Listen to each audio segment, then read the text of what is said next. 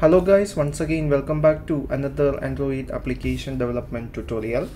In this video we are going to learn about how to working with Room database in your Android application. Before going to create an example of Room database, you must have some theoretical concepts about how to working with Room database.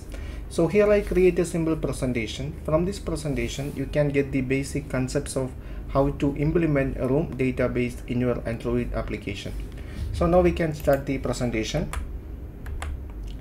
Room provides an abstraction layer over SQLite to allow fluent database access while harnessing the full power of SQLite.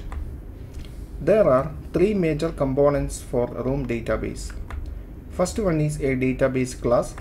Second one is an entity. An entity is nothing but a table in a Room database. Third one is a data access object.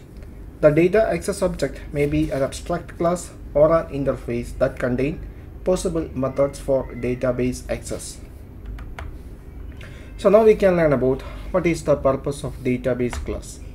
The database class contains the database holder and serves as the main access point for the underlying connection to your app's persisted relational data. It must be an abstract class that extends a Room database. It must have an annotation called database with two annotation properties, entities and version.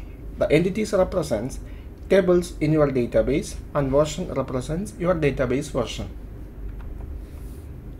It contains an abstract method that has 0 arguments and return an object of data access object class.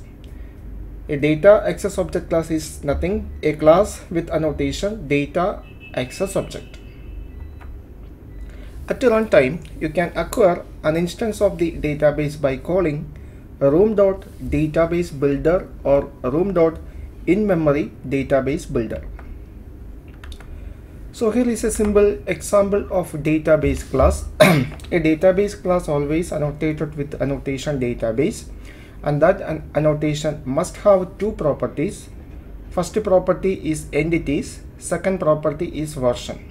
So here user.class is a table in your database. Actually it is a class. That class represents a table in your database, and version is your database version.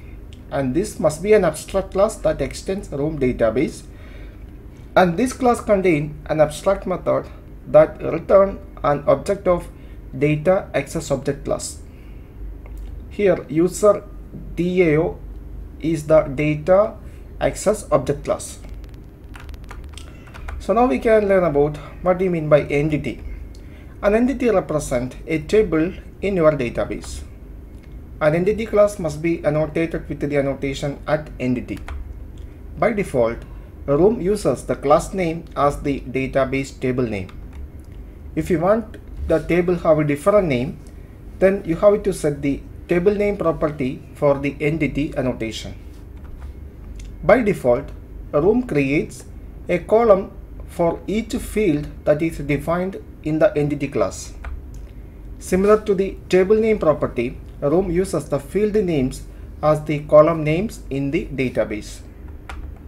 If you want a column to have a different name, and add the @column info annotation to that field. Each entity must define at least one field as a primary key. Even when there is only one field, you still need to annotate that field with the @primary key annotation. So here is a simple example of entity class. So here user is an entity class. That means this class represents a table in your database. So this is a table in your database because so you have to annotate this class with annotation @entity. So here every entity class must contain a primary key field. If there is only one field, you have to specify that field as a primary key. So here in this class we have an integer called the user ID, and that is a primary key. And here we have a second field called first name. So here for the second string variable, here I use an annotation called column info, and for the column info annotation, here we use a property called name. That means in this table That means here the table name is user. In this table, first column name is user ID, second column name is this one, first name. But here our variable name is first name. If you want a different column name, then you have to use the column info annotation, and you have to set the column name as the property of column info. Okay, and here we have a second column called last name, and this is the column name in our table. And you have to specify the getter and setter methods for these variables, because room need to access all these variables. And final one is data access object class. To access your app data using the room persistence library, you work with the data access objects or DAOs. This set of objects forms the main component of room, as each data access object includes methods that offer abstract access to your app's database. A data access object can be either an interface or an abstract class. Room create each data access object implementation at compile time. The data access class must be annotated with the annotation at DAO. This class contains all the possible database access methods. Here is a simple example of data access object class. So here it is an interface. Here the class name is myDAO. This is a data access object class, so you have to use the annotation DAO. And here we have a different method. So the first method is for the database insertion. That's why here we annotate that method with the annotation insert. And here the second method retrieve all the information from the table. Here the table name is users, and here we use the annotation query, and we have to specify the query inside the query annotation. And this method return the list of object.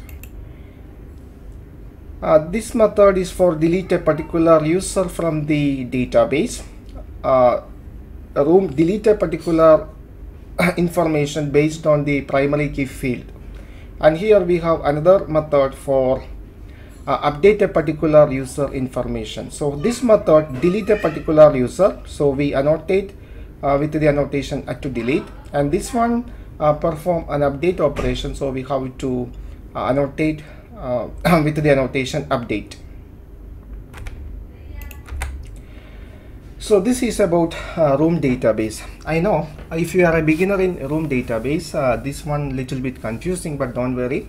In the very next video, I'm going to create a complete example of a room database. So from the next video, that means from the example, you will get a clear idea about how to implement a room database in your Android application. For getting more Android tutorial updates, please subscribe this channel now. Thank you for watching. See you in the next episode.